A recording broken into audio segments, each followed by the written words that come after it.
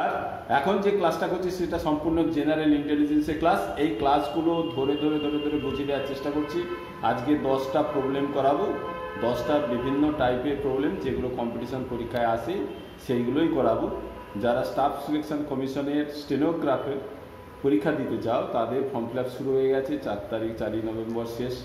এই স্টেনোগ্রাফার পোস্টে group C এবং গ্রুপ ডি পোস্টে ছেলে মেয়ে নেবে, কিন্তু ওখানে কম্পিটিশান কম, ওখানে ম্যাথ নেই, জিকে, ইংলিশ এবং জিআই। এই জিআইগুলো ভালো করে ধরে ধরে প্র্যাকটিস করে দিচ্ছি।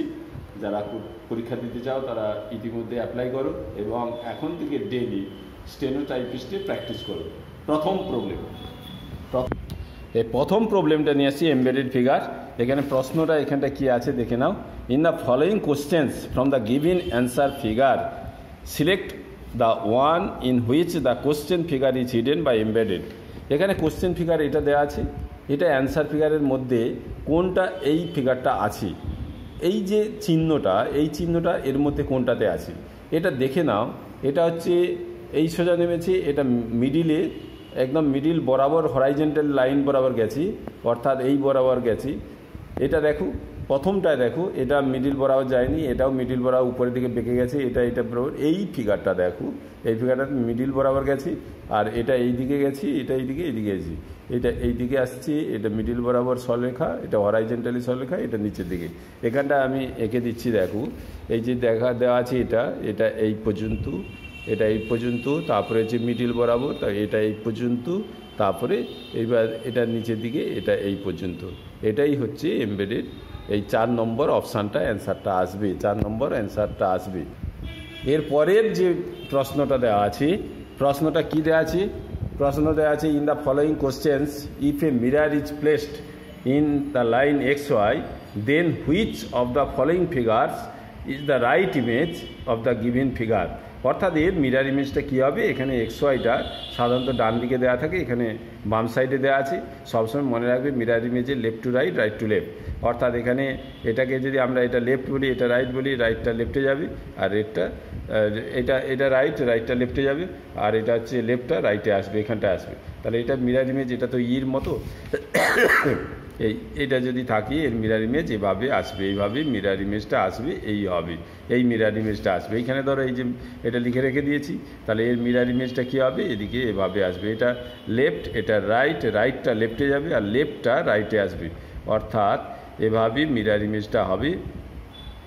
এটা এই যে লেফটটা রাইটে এলো, রাইটটা লেফটে গেলো, লেফটটা সবসময় রাইটে যাবে, রাইটটা লেফটে আসবে। এখানে এই লেফটটা কী হলো?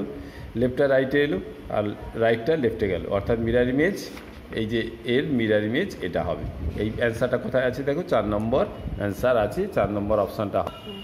এরপরে এখানে how many squares R there in the given figure. এখানে কতগুলো স্কোয়ার আছে, এই ফিগারের মধ্যে কতগুলো স্কোয়ার আছে এটা আমাদের দেখতে হবে। তাহলে কতগুলো স্কোয়ার আছে আমরা একটু কাউন্ট করে নিই। এই যে দেওয়া আছে, ধরো এই যে মাঝখানে এই যে বর্গক্ষেত্র দেওয়া আছে, এর মাঝখানে এই প্লাস চিহ্ন থাকলেই মনে রাখবে 1টা 2টো 3টে 4টে, এবং এটা একটা 5টা, এইটা 5টা হয়ে গেল, বড় একটা 5টা, আর সঙ্গে সঙ্গে এটা একটা হবে, এটা একটা 6টা হবে, এটা একটা 6টা, এটা একটা স্কোয়ার, এটা হচ্ছে 6টা। এরপরে এর বাইরে একটা আছে দেখো, তাহলে 1টা 2টো 3টে 4টে, আর বড় একটা 5টা, আর এটা একটা 6টা, আর এটা একটা 7টা। টোটাল এখানে how many squares in the given figure, অর্থাৎ 7টা স্কোয়ার পাবো এখানে। এর পরের প্রশ্ন দেখো, এখানে একটা লেটার সিরিজের প্রশ্ন দেওয়া আছে। বলছি in the following questions which one set of letters when সিকুয়েন্টলি placed at the gaps in the given letter series shall complete it. এই যে লেটার সিরিজটা কমপ্লিট করতে বলেছে, এখানটা আমাদের এই যে শূন্যস্থান যেগুলো আছে সেগুলো নিয়ে লেটারটা কাউন্ট করে নিতে হবে। এখানটা আমি ওটা লিখে রেখে দিয়েছি, দেখো 1টা 2টো 3টে 4টে 5টা 6টা 7টা 8টা 9টা 10টা 11 12 13 14 15 16 17 18 19 হলে আমরা মৌলিক সংখ্যা এটা ভাগ করা যাবে না। তাহলে আমরা কি করব? আমরা 3টে ভাগ করে 3 6 18, একটা রেখে দেবো, 18 একে, বা 4 5 20, এটা হতে পারে, বা 3 6 18, 3টে করে করি। একটা দুটো তিনটে, একটা দুটো তিনটে, একটা দুটো তিনটে, একটা দুটো তিনটে, একটা দুটো তিনটে, একটা দুটো তিনটে। এখানে দেখো এক্স জেড এক্স আসছে, এখানটা একটার পরে দেখো এক্স জেড এক্স আসছে, এর আগে এটা দেখো, এটা একটার আগে দেখো এক্স জেড এক্স আসছে। এখানটায় তাহলে এই 2 নম্বর, এটা ধরো 1 নম্বর এক্স ওয়াই জেড, এটা প্রথম, এটা দ্বিতীয়, এটা তৃতীয়, এটা চতুর্থ, এটা পঞ্চম, এটা ষষ্ঠ। আমরা কি করলাম, এটা এক্স জেড এক্স আসছে, এক্স জেড এক্স একটা ছাড়া ছাড়া এক্স জেড এক্স আসছে। তাহলে এইবারে এটাতে কি আসছে, এটাতে জেড ওয়াই আসছে, এটাতে জেড ওয়াই আসছে, এর মাঝখানে ওয়াই, তাহলে এটা জেড ওয়াই করে দেয়, ওয়াই জেড ওয়াই, এখানে ওয়াই জেড ওয়াই করে দিই, এখানে ওয়াই জেড ওয়াই, তাহলে হয়ে যাবে। তারপরে দেখো এর পরের একটা ছেড়ে এটাও হবে ওয়াই, যদি আরও থাকতো ওয়াই জেড ওয়াই থাকতো এটা, তাহলে এটা তো নেই, এখানে শেষ, অর্থাৎ ওয়াই দিয়েই শুরু হবে এটা। তাহলে এটা কি হবে, এটা দেখো প্রথমে Y Z Y x Z x, Y Z Y x Z x, Y Z Y x Z x, তাহলে Y Z Y x Z x এই সিরিজে আসছে, Y Z Y x Z x, Y Z Y x Z x এইভাবে আসবে। তাহলে প্রথমে কি আসছে, ওয়াই আসছে, ওয়াই লিখবো, তারপরে শূন্যস্থানে কী আসছে, এক্স আছে, এক্স লিখব, এই শূন্যস্থান পূরণে কী আছে, জেড আছে, জেড লিখব, এই শূন্যস্থান পূরণে কী আছে, ওয়াই আছে, ওয়াই লিখব, এই শূন্যস্থান পূরণে কী আছে, জেড আছে, জেড লিখব। তাহলে অ্যান্সারটা হবে Y x Z Y Z. এখানে দেখো Y x Z Y Z কোথা আছে, Y x Z Y Z, অর্থাৎ 3 নম্বর অপশান অ্যান্সারটা হবে। এখানে এই পরের যে প্রশ্নটা শুরু করছি, এখানে কোন শব্দ, এই ইকো ফ্রেন্ডলি থেকে কোন শব্দটা তৈরি করা যাবে না, এটা আমি পড়লাম না, which can not be formed using the letters of the given word, অর্থাৎ ইকো ফ্রেন্ডলি থেকে লেন্ট, ফ্রেন্ড আছে, লাইভ আছে, কফি আছে, এর মধ্যে কোন শব্দটা আমরা তৈরি করতে পারবো না বা কোন শব্দটা তৈরি করা যাবে না। তাহলে এটা আমরা কিভাবে করব, ইকো ফ্রেন্ডলি দেওয়া আছে, এখান থেকে কোন শব্দটা তৈরি করা যাবে না, আমি এখানটায় এইটা লিখে রাখছি, লেন্ট, দেখো লেন্ট, ইকো ফ্রেন্ডলি লেন্ট, এলইএনডি, এলইএনডি এখানে আছে, এখানে সব এটা তৈরি করা যাবে, এটা তৈরি করা যাবে। ফ্রেন্ড, এফআরআইএনডি ফ্রেন্ড, এটাও তৈরি করা যাবে। লাইভ, LIFE লাইভ তৈরি করা যাবে। কফি দেখো সিও আছে, এফ একটা এফ আছে, আরেকটা এফ নেই, দেখো দুটো এফের দরকার, এখানে একটা এফ আছে, তাহলে এখানে কিন্তু দুটো ই আছে, দেখো এখানে এই যে একটা ই আছে, এখানে একটা ই আছে, দুটো ই আছে কিন্তু দুটো এফ নেই, অর্থাৎ এই শব্দটা তৈরি করা যাবে না, কফি এই শব্দটা তৈরি করা যাবে না, অর্থাৎ 4 নম্বর অপশান অ্যান্সারটা হবে। এর পরের যে প্রবলেমটা আছে, এখানটা দেওয়া আছে, in a certain code priest PRIST is written as OQHDRS, পৃষ্ঠাকে যদি এভাবে লেখা হয় তাহলে PRISTINE can be written as, এটাকে কিভাবে লিখবো, এখানে 4টে অপশান আছে কিভাবে লিখবো। তাহলে এখানে পৃষ্ঠাকে লেখা আছে এইভাবে, তাহলে দেখো এখানটা দেখো পৃষ্ঠ আমি লিখে রেখে দিচ্ছি, যে পৃষ্ঠাকে এভাবে লেখা হয়েছে। আমরা প্রত্যেকটা লেটার কোড আমাদের দেখতে হবে, আমাদের প্রত্যেকটা লেটার কোড জানতে হবে, এ থেকে জেড পর্যন্ত প্রত্যেক যে 26টা লেটারের একদম পজিশান, কোন পজিশানে কত, এটাকে যদি 1 ধরি, বিটাকে সি ধরি, পিটা তাহলে আমাদের 16, এগুলো আমাদের টোটালটা জানার চেষ্টা করতে হবে, দ্রুত এগুলো প্র্যাকটিস করব।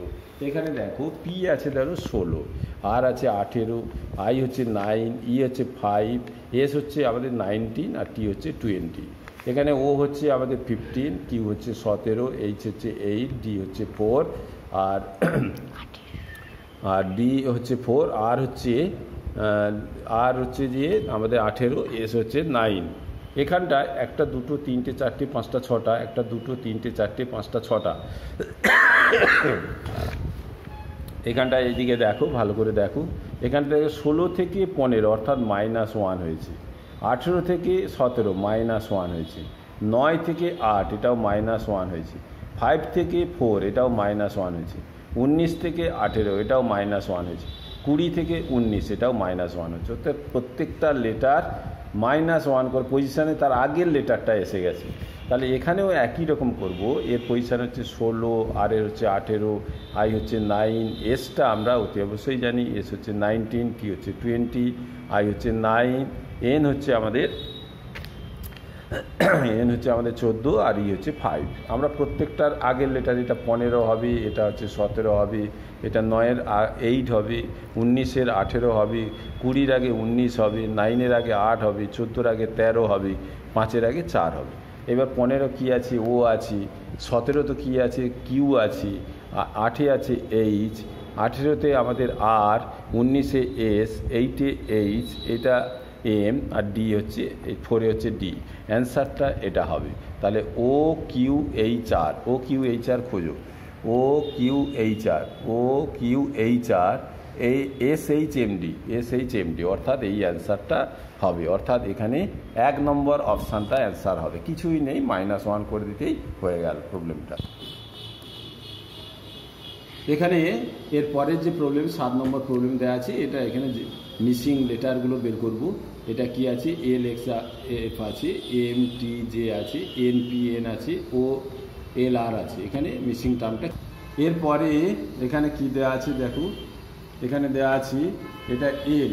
এল হচ্ছে আমরা প্রত্যেকটা পজিশান নাম্বার জানবো। এল হচ্ছে 12, এক্স হচ্ছে আমাদের 24, এফ এর হচ্ছে 6, এম হচ্ছে 13, এ টির হচ্ছে আমাদের 20, জে আমরা জানি 10, এন হচ্ছে আমরা জানি 14, পি হচ্ছে 16, এন হচ্ছে আমাদের 14, ও হচ্ছে আমাদের জানি ও হচ্ছে 15, এল হচ্ছে 12, এইটা হচ্ছে 18। কীভাবে আসছে দেখো, 12-র পর 13, 13 থেকে 14, 14 থেকে 15, 15-র পর কী হবে? 16 হবে।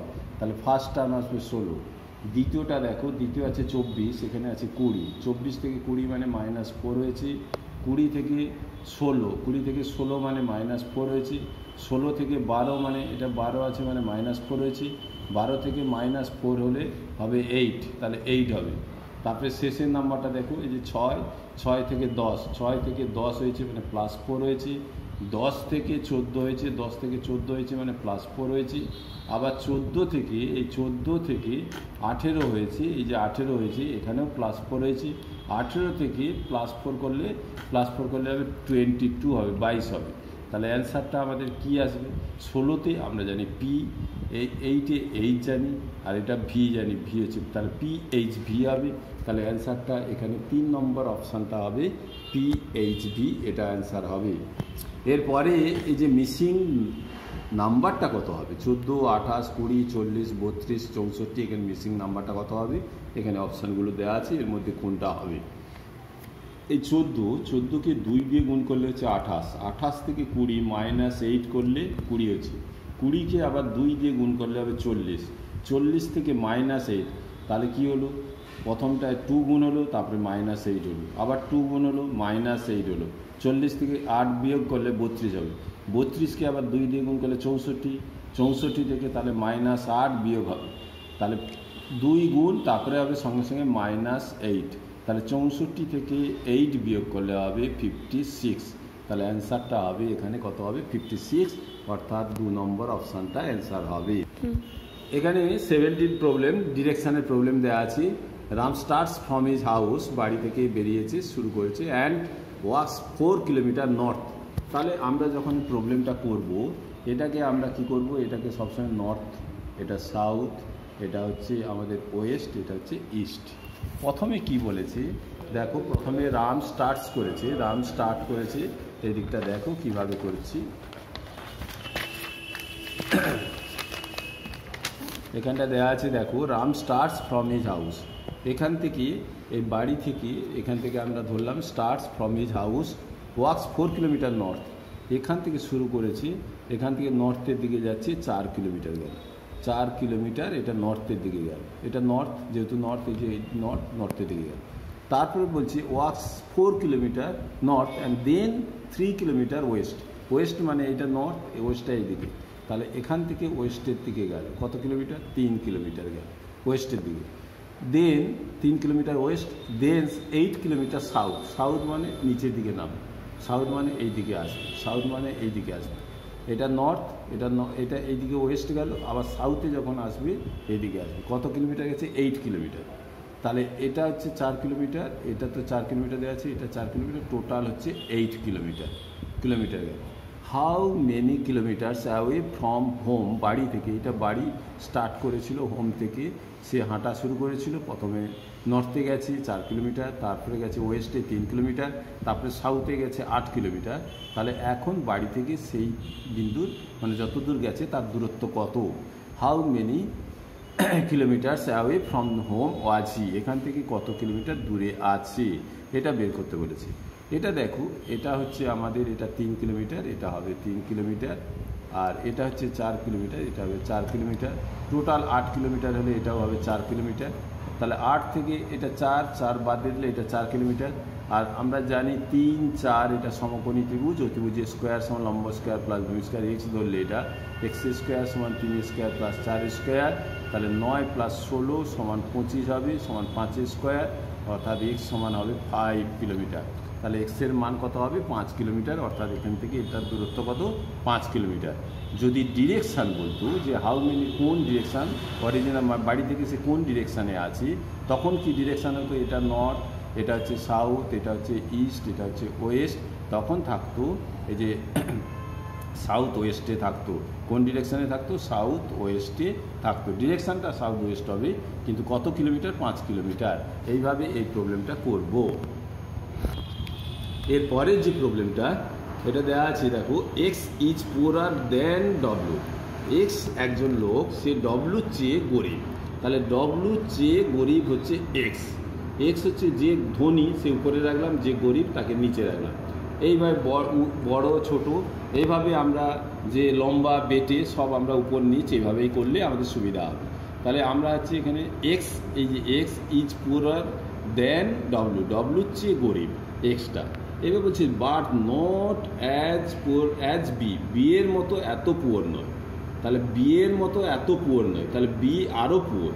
বলছে এই ডব্লু হচ্ছে x poor but not as B, B এর মতো এত পুয়ার নয়। তাহলে বি এর মতো এক্সটা পুয়ার, ডব্লুর চেয়ে গরিব, কিন্তু বি এর মতো নয়। তাহলে বি এর চেয়ে এক্সের চেয়ে গরিব, তাহলে বিটা নিচে থাকবে।